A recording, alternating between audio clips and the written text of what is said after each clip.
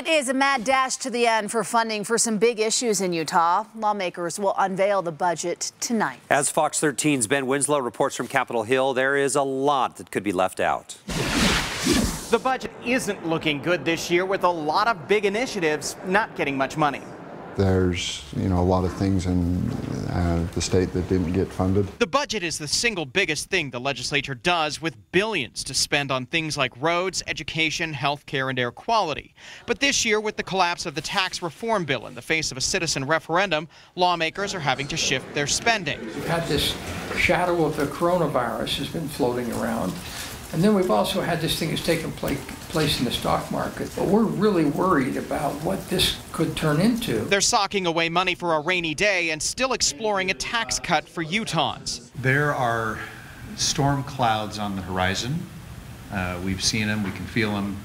And the question I think that we all are going to have to vote on at some point is, do we take that $80 million and do any kind of tax relief with it, or do we set it aside for a rainy day? The House Speaker met with Democrats to sell them on some big changes to education funding, including shifting services for children and people with disabilities under that umbrella. It could free up $650 million for other government programs. If we don't end up seeing these pass this year, either because we choose not to put the question on the ballot or the voters choose not to vote for it in the fall, then we come back and we have to do tax reform 3.0 again. Teachers marched for a 6% funding hike on the weighted pupil unit, a formula for class funding that includes teacher salaries. They're getting 5%.